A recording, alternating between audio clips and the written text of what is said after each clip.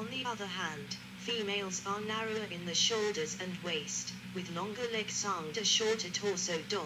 33. However, in the 6th dynasty, the male figures lose their muscularity and their shoulders narrow. The eyes also tend to get much larger. 29. In order to help maintain the consistency of these proportions, the Egyptians used a series of 8 guidelines to divide the body. They occurred at the following locations: the top of the head, the hairline, the base of the neck, the underarms, the tip of the elbow or the bottom of the rib cage, the top of the thigh at the bottom of the buttocks, the knee, and the middle of the lower leg.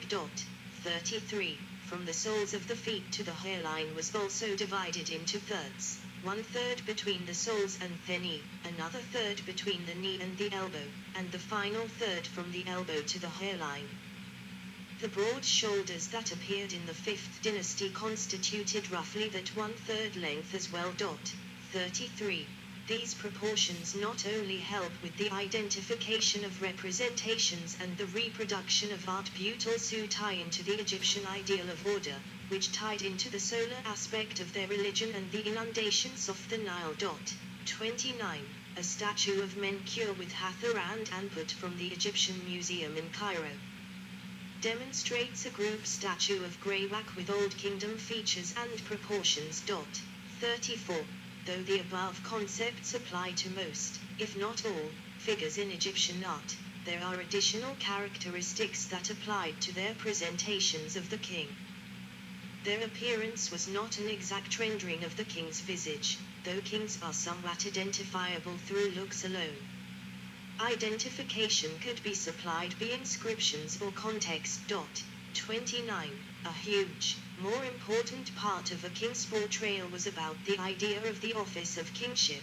29. Which were dependent on the time period.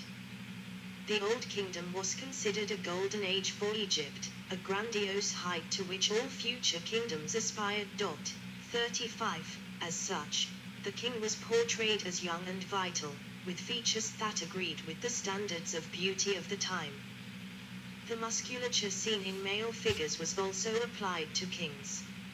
A royal rite, the Jubilee Run, which was established during the Old Kingdom, involved the king running around a group of markers that symbolized the geographic borders of Egypt. This was meant to be demonstration of the king's physical vigor, which determined his capacity to continue his reign. 36. This idea of kingly youth and strength were pervasive in the Old Kingdom and thus shown in 31. The sculpture was a major product of the Old Kingdom. The position of the figures in this period was mostly limited to sitting or standing, either with feet together or in the striding pose.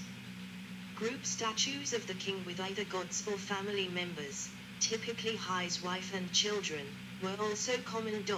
30.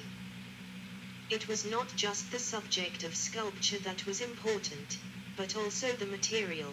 The use of hard stone, such as gneiss, greywak, schist, and granite, was relatively common in the Old Kingdom. 37. The color of festin had a great deal of symbolism and was chosen deliberately. 29. 4 colors were distinguished in the ancient Egyptian language: black, green, red, and white. 37. Black was associated with Egypt due to the color of the soil after the Nile flood, green with vegetation and rebirth, red with the sun and its regenerative cycle, and white with purity. 29. The statue of Menkaure with Hathor and Anput is an example of a typical Old Kingdom sculpture. Their 3 figures display frontality and axiality, while fitting with the proportions of this time period. The Greywak came from the eastern desert in Egypt. 38. And is therefore associated with rebirth and the rising of the sun in the East. Gallery. King Khufu statue at Cairo Museum. King Khufu statue at Cairo Museum. King Khafra statue at Cairo Museum. King Khafra statue at Cairo Museum. Greywak statue of Menkaure and Queen Camira Nebti II at the Boston Museum of Fine Arts.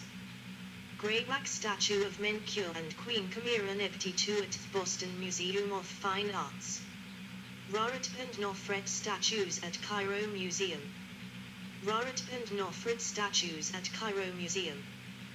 Kappa around 2500 BC. Kappa around 2500 BC. Major de Mokeke statue 6th dynasty at Louvre Museum. Major de Mokeke statue 6th dynasty at Louvre Museum. References. Grimmel, Nicholas, 1994. A History of Ancient Egypt. Huyler Blackwell, The